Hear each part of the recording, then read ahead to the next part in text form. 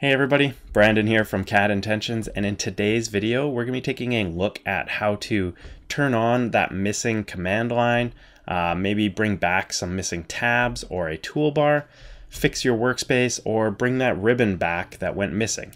I hope you guys are going to enjoy it. It's going to save you a lot of frustration and time searching around. And if you like this tip, along with any of my others on the channel, don't forget to subscribe and check out my AutoCAD productivity webinar. I'll put a discounted link down in the description as well as up above right now. Let's get started.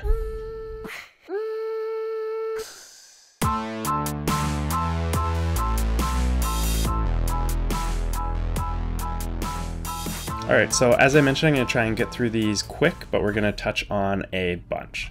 So first up, if your command line down here is missing, the quickest way to bring it back is by hitting Control and holding it down and then hitting 9. So I'm removing it right now, but I'm going to say yes. So if your command line is missing, you're going to hold Control and hit 9, and that's going to bring it back.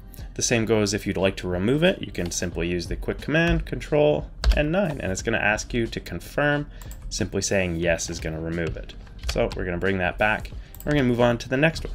So what do you do if these tabs down here at the bottom have gone missing? So this is your layout and model space tabs. Sometimes they're just not going to be there.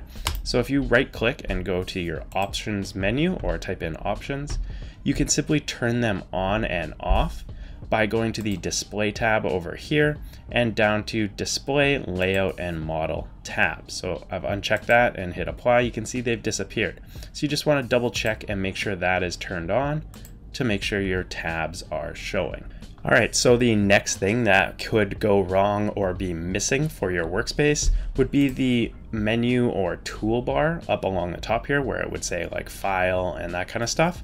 So to bring that back or turn it on in case you miss it or would like to see it, you can simply type in menu bar and change that variable to 1.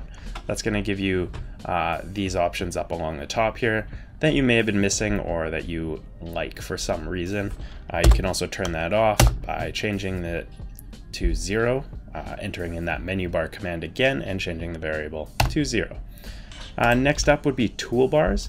So if you right click up in the top ribbon area here, you can access the various tabs, toolbars, and panels. If you don't have any tool palette groups, you can simply go to the Manage tab here and hit the Tool Palette button.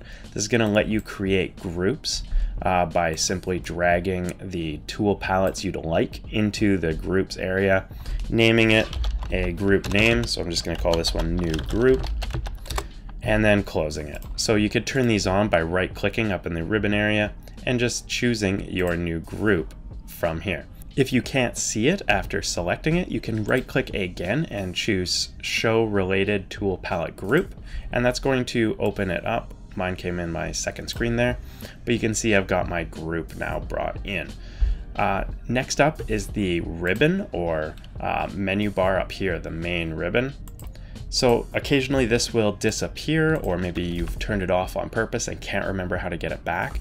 It's pretty easy. It's controlled by the ribbon and ribbon close commands. So if I type in ribbon close, you can see that my ribbon has disappeared from up here, which can be frustrating. So if you want to bring that back quickly, simply type in ribbon to bring the ribbon bar back.